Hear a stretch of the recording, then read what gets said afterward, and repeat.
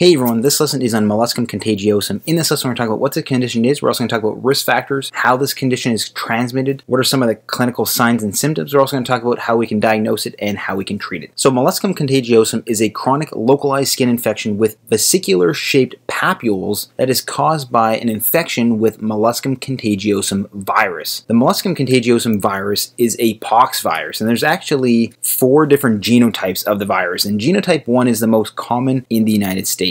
This occurs worldwide. It is a worldwide phenomenon, but it occurs most often in childhood, but it can affect adolescents and adults. And it is one of the most common childhood skin conditions. Some of the risk factors for Molluscum Contagiosum are the following. One is immunodeficiency. So anything that causes immunodeficiency, like infection with HIV or steroid use, those types of things can lead to immunodeficiency and lead to an increased risk for becoming infected with this condition. Another one is being sexually active. This condition can essentially act like a sexually transmitted infection, so individuals who have this can pass it along through direct contact. And another associated risk factor is having other skin conditions, and most commonly having atopic dermatitis or eczema. So having atopic dermatitis seems to be related to or seems to be associated with having an increased risk for getting Molluscum Contagiosum. When someone is infected, the incubation period for developing the papules is generally between 2 to 6 weeks. So how is the Molluscum Contagiosum virus transmitted? So transmission can occur through direct skin-to-skin contact. So anything with direct contact can lead to a transmission of the virus from one infected individual to another. This includes sexually transmitted. Auto-inoculation is also another way of transmitting this. So if an individual has the papules and they scratch them or dig at them,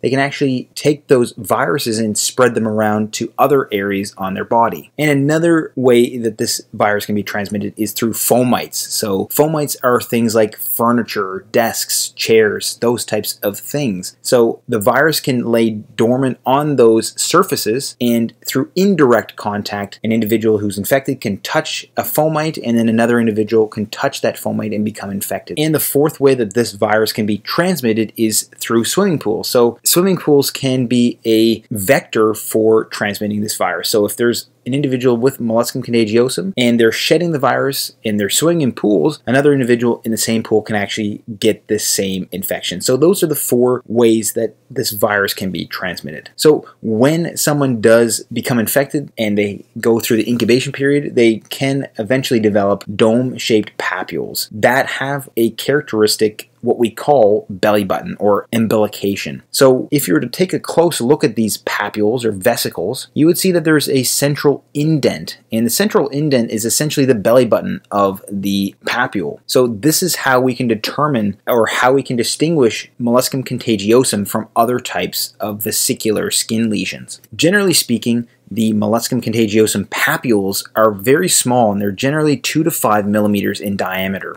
And they are pearly white, so you can see here pearly white, a little bit of white here, and they can be flesh colored as well. So there's some flesh colored here with some pearly white, and they have that central belly button or umbilication, so that central indenting. In individuals who are immunosuppressed, they can get what we call giant molluscum, so giant papules. The papules can be larger in size, and they can coalesce into larger plaques. So this is giant molluscum in someone who is immunosuppressed. And Molluscum Contagiosum can be distributed anywhere on the body except for the palms of the hands and the soles of the feet. So if you see these vesicular lesions on the palms of the hands or the soles of the feet, it is not Molluscum Contagiosum. And although it can occur anywhere, Molluscum Contagiosum typically occurs in skin folds. So the crural folds or the groin folds, the antecubital fossa, those types of places. With Molluscum Contagiosum, it's often asymptomatic, but pruritus can occur. So these papules can become itchy, which contributes to the auto-inoculation. And in some cases, we can get what is called molluscum dermatitis, where the papules become inflamed and erythematous. But what I really want you to take from this slide is that the molluscum contagiosum is dome-shaped papules with a belly button or umbilication. So if you take a look close up on one of the papules, it has a central indenting. That is molluscum contagiosum. So how do we make the diagnosis and how do we treat molluscum contagiosum? So the diagnosis of molluscum contagiosum is generally a clinical diagnosis. We diagnose it based on what we talked about previously. So we see a dome-shaped papule with a central umbilication. We can essentially diagnose molluscum contagiosum. We could also do histology on the samples with hematoxylin and eosin, and we would see what is called molluscum bodies or Henderson-Patterson bodies, and that would confirm the diagnosis, but again, it's generally a clinical diagnosis. Treatment of molluscum contagiosum is often conservative. The infection is often self-limiting and will resolve spontaneously within 2 months in immunocompetent individuals. However, in individuals who are immunosuppressed, the infection may last longer and it can even persist for years, so 3 to 5 years in some cases. So in cases where the infection is recurrent or is prolonged, we may use treatment. And some of the treatments include cryotherapy. So cryotherapy is one of the first-line treatments for molluscum contagiosum and is essentially taking liquid nitrogen and applying the very cold liquid nitrogen to the papules. So it's essentially burning the skin with liquid nitrogen to destroy the molluscum contagiosum virus. Other treatments include cantharidin, curettage, so essentially scraping off the papules, imiquimod, so this is a immunomodulator to actually induce the immune system to further destroy the molluscum contagiosum virus, and we can also use topical retinoids for treatment of molluscum contagiosum as well. So this is one skin condition that is very common. If you want to learn more about other different types of skin conditions, please check out my dermatology playlist for more lessons. And if you haven't already, please consider liking, subscribing, and clicking the notification bell to help support the channel. And as always, thank you so much for watching, and I hope to see you next time.